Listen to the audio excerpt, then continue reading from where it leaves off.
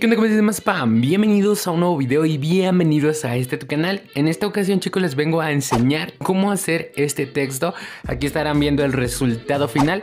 Este texto más que nada se podría usar para banners, quizás, o logos. No sé si vendría funcionando para miniaturas, sinceramente, pero yo lo hice en un banner y la verdad es que pues bueno, me quedó bastante bien. Así es que pues nada, chicos, también antes de esto quiero agradecerles porque en 2 días, o sea, en 2 fucking días se logró la meta de 300 likes. Creo que ya hasta casi llegábamos a 400 o no sé, pero por ahí más o menos.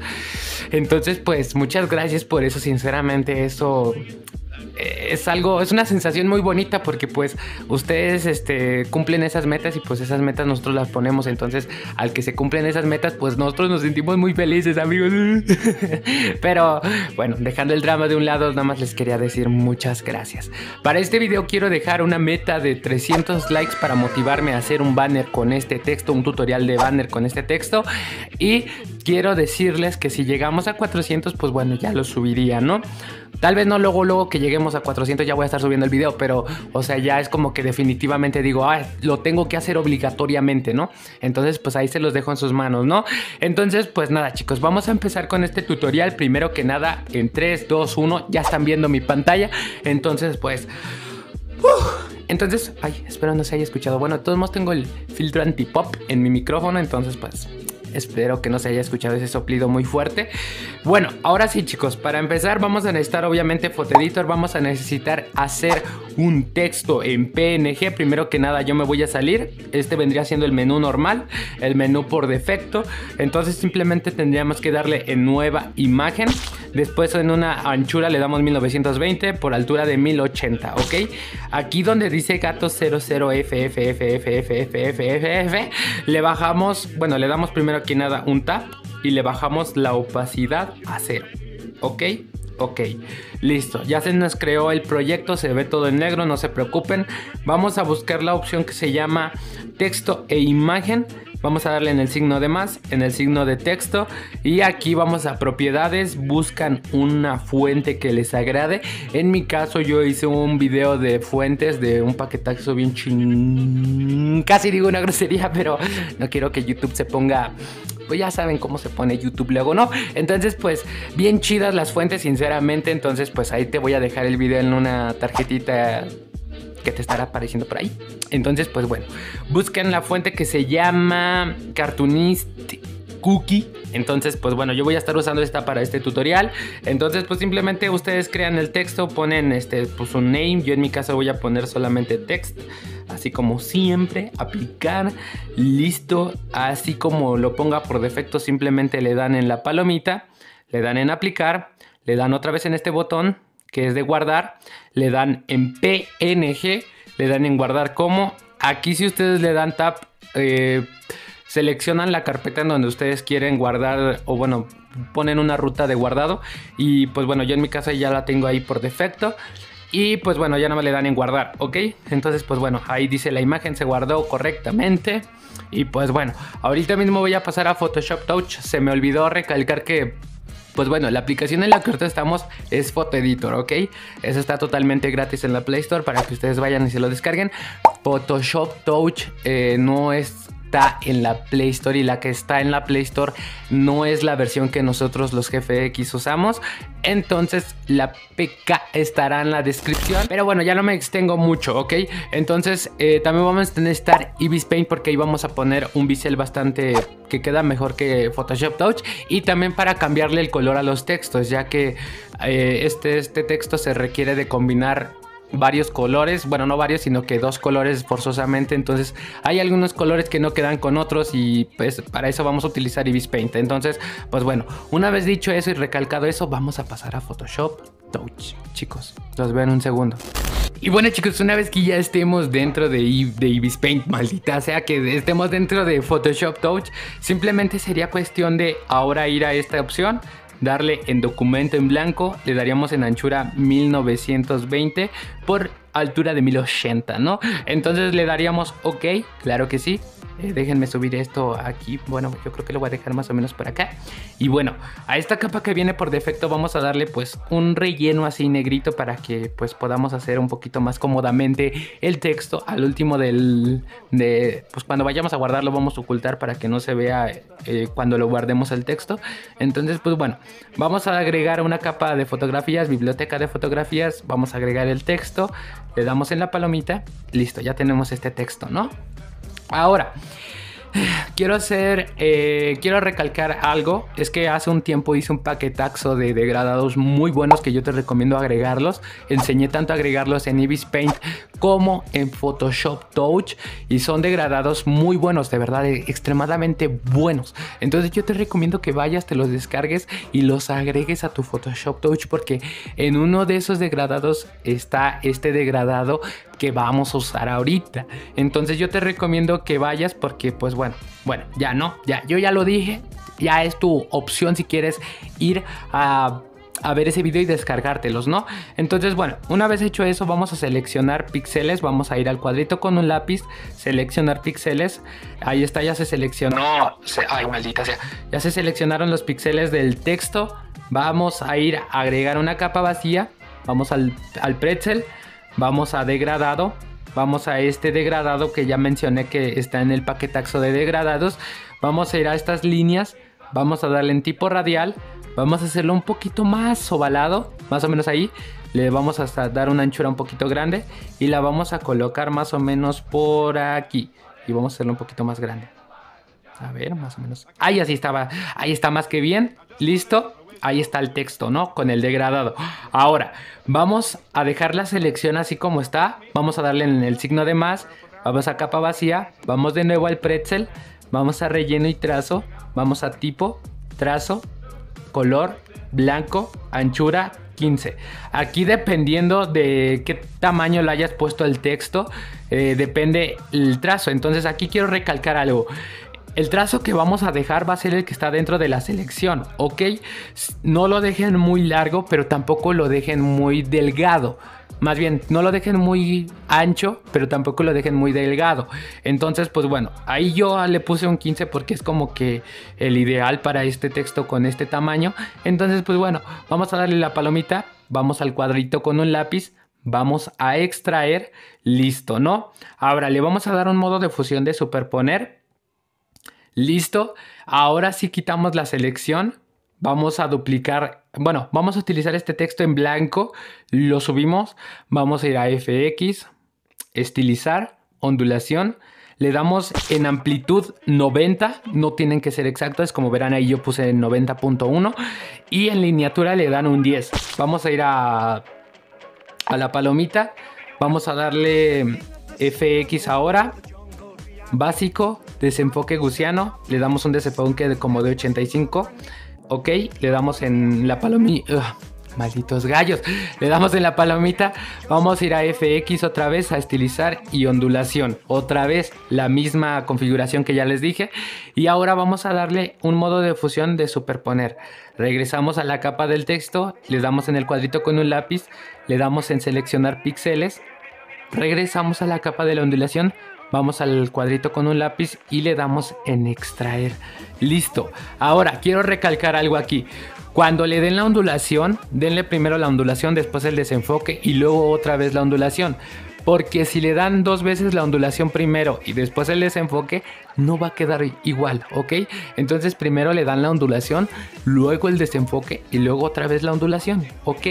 Ok, perfecto. Una vez hecho eso, le bajamos un poquito la opacidad, más o menos como un 59 o 60 más o menos, y listo, ¿no? Ahora, vamos a quitar la selección. Listo, vamos a quitar el fondo, vamos a duplicar la capa de el texto, vamos a bajarlo, vamos a ir a FX, básico, sombra paralela. Le damos un ángulo de 55, un color negro, un desenfoque de 0, una distancia de 4 y una intensidad de 100. Le damos en la palomita y lo vamos a hacer repetidas veces para que quede un 3D pues más o menos chidorro, ¿no? Entonces pues bueno, yo lo voy a hacer en cámara rápida y los veo en un segundo, chicos. Bueno, una vez que ya haya quedado su 3D como que pues a su gusto, simplemente sería cuestión de repetir el mismo proceso. A esta capa que le agregamos la sombra paralela, vamos a darle en el cuadrito con un lápiz, seleccionar píxeles, le damos una capa vacía, le damos en el pretzel degradado, agregamos el mismo degradado, nada más que ahora lo ponemos en otro lugar más o menos por aquí. Entonces listo, le damos en la palomita y vamos a eliminar esta capa del texto con la sombra, ¿no? Entonces pues bueno, una vez que ya tengamos esto, simplemente sería cuestión de repetir el mismo progreso. Le damos igual el trazo con una anchura de 15, listo. Le damos en extraer, le damos el modo de fusión de superponer, duplicamos esta capa, duplicamos, le damos en las líneas, niveles, le damos todo, pues esta bolita se la deslizamos hasta la derecha para que se ponga todo blanco. Quitamos la selección, le damos en FX, estilizar, ondulación, le dejamos esa ondulación por defecto, le damos ahora en FX, básico, desenfoque gaussiano y le damos en la palomita porque ya va a estar configurado como yo ya te lo mencioné. Entonces le damos otra vez en FX, estilizar, ondulación, listo. Regresamos a la capa de abajo, le damos en el cuadrito con un lápiz, le damos en seleccionar píxeles, regresamos a la ondulación, le damos en el cuadrito con un lápiz, le damos en extraer y le damos un modo de fusión de superponer. Le bajamos igual la opacidad como un 60 más o menos. Ahí está, más que bien. Entonces pues bueno, ahora sí, quitamos la selección, ocultamos todo lo de arriba. Por ejemplo esto. Y primero que nada vamos a guardar el 3D, ¿no? Entonces vamos a darle en hecho, guardar. Esperamos a que se guarde. Le damos en esta opción, le damos en guardar en galería. Seleccionamos el proyecto que acabamos de hacer, le damos aquí, le deslizamos hacia abajo hasta que sea PNG y le damos en OK. Una vez hecho eso ya se nos guardó el 3D, entonces ahora vamos a ocultar todo lo que vendría siendo el 3D. Listo, y iríamos a esta capa de por acá y desocultaríamos nada más el texto como 2D. Entonces le damos otra vez en hecho, guardar, y lo guardamos de la misma manera que hicimos con el otro. Entonces le damos aquí, PNG, listo, y ya. Ahora yo voy a pasar a IbisPaint, así es que los veo en un segundo, chicos. Bueno, una vez que ya estén en IbisPaint, simplemente sería cuestión de darle en esta opción del signo de más, importar foto. Vamos a primero que nada, ya sea al 2D o al 3D, no importa.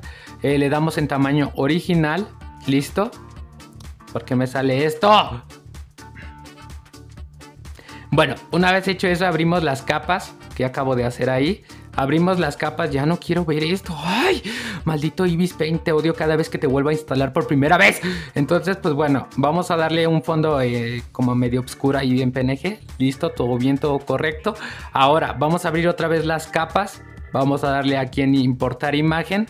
Le damos ahora el 3D. Le damos en la palomita. Y ahora, vamos a aquí donde estoy apretando para deslizar la capa hacia abajo. Entonces bueno, una vez hecho eso, simplemente sería cuestión de ir a seleccionar la capa del 2D. Vamos a la brocha. Vamos. Por fin, ya se terminaron esos malditos letreros. Entonces, pues bueno, vamos a ir a FX. Vamos a ir a estilo, bisel. Y a bisel le van a dejar estas opciones que yo estoy poniendo ahorita mismo. El realce será color blanco con la opacidad al 100.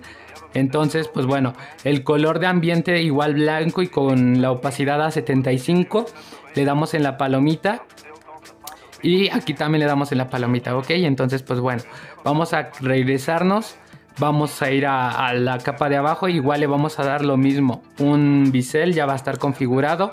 Entonces pues bueno, se me olvidó mencionar que cuando le den en bisel, le den otro tab para que les salga estas opciones. Entonces también se me olvidó mencionar que la altura va a estar a 13, la suavidad a 1 píxel, el resaltar tamaño a 57%, ok, y ya pues el realce y color de ambiente ya lo mencioné. Entonces pues bueno, le vamos a dar también en la palomita. Aunque no, esperen, vamos a regresar un paso, vamos a ir a bisel y aquí a bisel le vamos a cambiar el solecito a otro lado, ¿no? Aquí más o menos por por ahí así. Entonces pues bueno, le vamos a dar en la palomita. Y ahora al 3D le vamos a dar en la brocha, filtro, le vamos a dar en ajustes de color, en tono, y le vamos a cambiar, bueno, le van a volver a apretar para que le salga la configuración. Y pues bueno, le van a cambiar el color a su gusto. En mi caso el verde con el morado o lila o como violeta, no sé, queda bastante bien.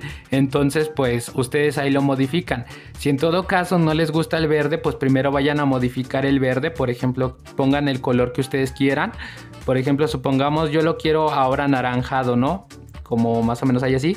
Le damos en la palomita, le damos en la X y ahora vamos con el 3D. Igual vamos a la brocha, a FX, tono, y pues aquí le cambian ustedes el color. En mi caso el anaranjado queda bastante bien como con el amarillo, y la claridad se la podrían subir tantito.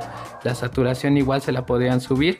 El chiste es que ustedes jueguen aquí como con el tono. Entonces pues bueno, ahí miren, también queda bastante bien.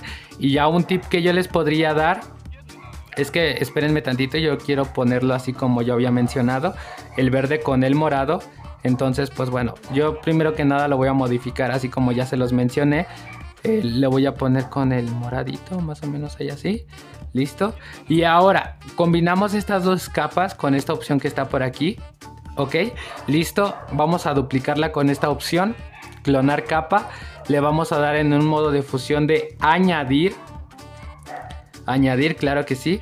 Y ahora le vamos a dar en la brocha FX, difuminado, desenfoque de lente, y le vamos a dar 2 veces el desenfoque de lente, ok. Ahí como verán lo tengo a 65 píxeles, o sea casi todo a full.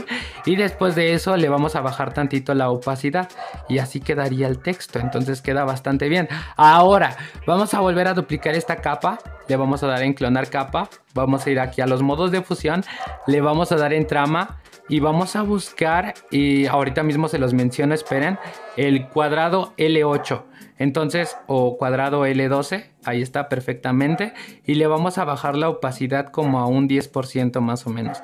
Miren, ahí está, más que perfecto. Entonces, pues bueno chicos, ese ha sido todo el tutorial. Espero te haya gustado. Si es así, deja tu grandioso like. Suscríbete si es que no lo estás.